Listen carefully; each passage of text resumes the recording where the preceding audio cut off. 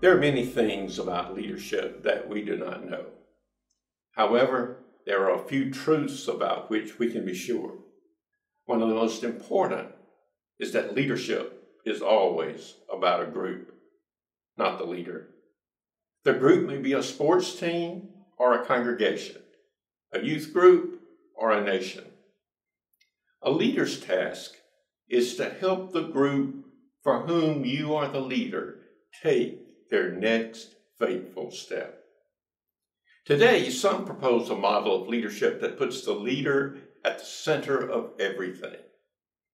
In this view, the vision for the group is a gift from God that comes to the leader, who then casts the vision and solicits others to implement it. A more appropriate view, in my opinion, is to see vision as a gift from God given to the group. It may be first named by a leader or leaders. The distinction is critical. This view assumes that God's wisdom is found throughout the faith community and not lodged in any one person.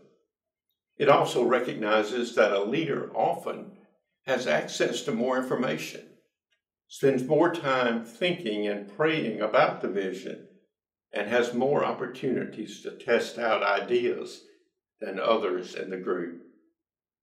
Good leaders listen well, and they often can discern rather than simply receive God's vision.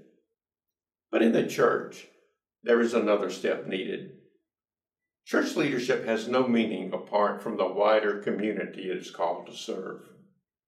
One of the hallmarks of emerging views of leadership, which draws from a range of cultural traditions, is a renewed linking of leadership to the broader community.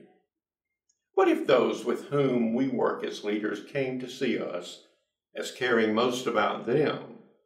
And what if our surrounding communities knew that our churches genuinely cared for them?